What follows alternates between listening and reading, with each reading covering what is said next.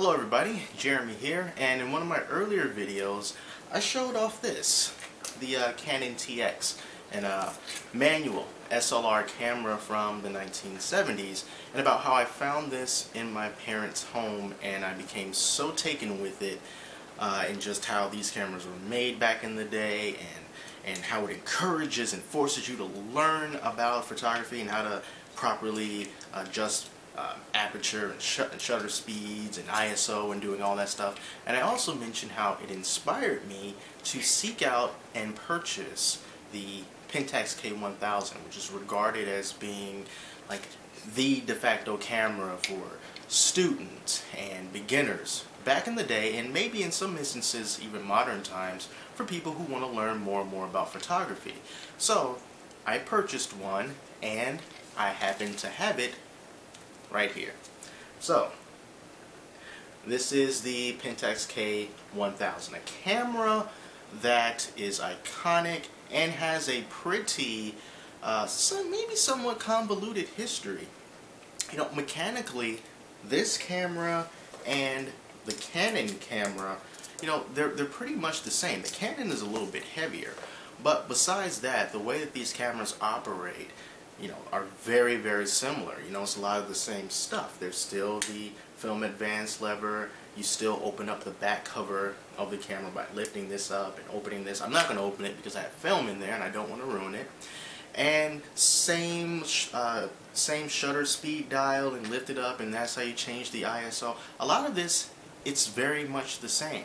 It's just that the Pentax K-1000 just kind of developed a legacy as being the camera to go to, you know, for students and schools and all that stuff. And I just thought there'd be something really, really cool to have. Now, a little history about this camera. Actually, a few different versions running around right now. Based on my research, I learned that this camera was produced, manufactured, and assembled in Japan in the late 1970s, 1976 to 1978. And then after that, while parts were still being made in Japan, they were being assembled in Hong Kong. And I have the camera, one of the cameras from that era. I think these cameras might be among some of the most popular ones because they were being assembled in Hong Kong for longer than they were in Japan. And it's indicative by a couple of markings on the camera. You see right here on the top, right above Pentax, it says Asahi.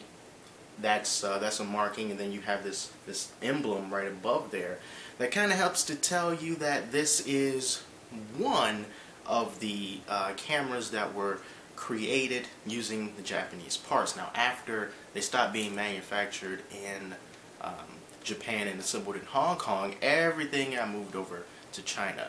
And when China started assembling and creating the parts for it, they actually stopped making the entire camera out of metal and instead opted for hard plastic in some areas. So while based on what I've read, I do not think it really affected the picture quality and everything of the camera, but when you substitute metal for plastic, there is a different feel to it, even if it is hard plastic. So if you're like a collector or someone who just wants to have one of these cameras, then the ones that were made from parts in Japan will be the ones that they would likely want to get above the ones that were made in China. So this camera has a lot of history, as I said before, and I'm just really happy to have one. I put some film in here earlier today. I took a few pictures. I'm on about my 9th exposure right now, and you know, and I'm really just looking forward to getting out there, putting some black and white film in here after I'm done with the color film, and just getting them developed and seeing, you know, overall what they're going to look like, and, you know, judge the performance of the camera, make sure there's nothing terribly wrong with the lens or anything like that. You'll be amazed how difficult it is, or how inconvenient it is, to find a place that still develops film. You know, it used to be you just go into, you know, some drugstore and they would develop the film for you, but even the big chains like Walgreens or CVS or whatever, a lot of them don't develop film anymore. You can take your film in there and they'll say, well, okay, we'll take it, we're going to send it out to another place. They'll develop it, they'll send it back, and then that's how you do it. And that whole process can take close to a week. The only place that I've been able to find in my area that still develops film in 1 hour is just a little specialty camera store that's like 35 minutes away from me. So when I'm done with this color roll, and once I go get a black and white roll and I go through that, I'm going to go get those pictures developed, and we'll be able to see all of the majesty that these manual cameras can produce. I mean, some images that these things can make can still rival what DSLRs can do today. Of course, that's a lot to do with the person operating the camera and not necessarily the tech, but there is an aesthetic with film that you just can't get with digital. You know, I made an analogy to a record player in the last video. You can simulate record player noises and static and grain, but it's nothing quite like the real thing. So that's all I really wanted to do. I just wanted to share my Pentax K-1000 with you guys, and I'm happy that within, you know, a week and a half's time, I now have 2 awesome manual cameras from the 70s and 80s. I'm not too sure when this was manufactured. You know, this could have been in the late 70s, this could have been in the 80s. I'm not sure. I'm just happy to have one. So if you would also like to have a manual camera, you know, people just gave these things up when everything started to go digital. So, you know, just check out your thrift stores, check out online sites and everything, and look for one that's at a pretty decent price. Now, I know a lot of people say don't buy your cameras from eBay, and to that I say, pshaw! They don't sell these things anymore new. Now, if you're going to find one new, good. I'm happy you might have done that, but it's not likely to happen.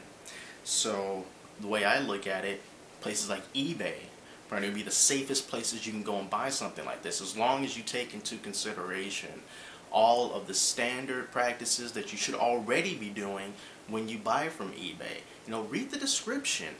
Try to determine whether or not the seller knows what they're talking about, or if this is just something they found in an attic and they're trying to get rid of. Read their feedback. See if they sell similar items. See what other people have to say about that. You know, find out if they have any type of money-back guarantee, any kind of return policy. So if someone says, hey, I just kind of found this, I'm charging this much for it, no returns, no exchanges, none of that stuff, then, you know, you have to be really cautious with that, because chances are they don't know what they're doing about the camera. They don't know if it works or not. They're just trying to get it out of their hair. You'll get it, and you'll have no recourse if the thing doesn't work. So always do your due diligence and make sure that the person that you're dealing with is going to be offering you some sort of recourse to reverse your purchase if you want to, for whatever reason.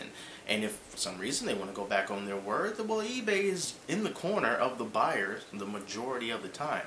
So the way that I see it, you're safer buying with eBay than you would be going to a garage sale or a Goodwill. You know, good luck going back up to those places saying, can I have my money back? You know, they might give it to you back, or a lot of places just might say, hey, it was sold as is. You know what you got yourself into. So with cameras this old, it's pretty much the best way that you're going to find them, but just make sure that you do the right thing and check, double check, triple check to make sure the seller that you're getting it from is someone that you think you can trust. So always look at that feedback, always read the descriptions, ask questions, as many questions as you want. They're trying to sell you something, so don't be embarrassed to ask question, because it is your money that you're spending. So hope you take that advice from me. Thanks for watching this video. I'm going to go have some more fun with this camera. So until next time, I'll see you later.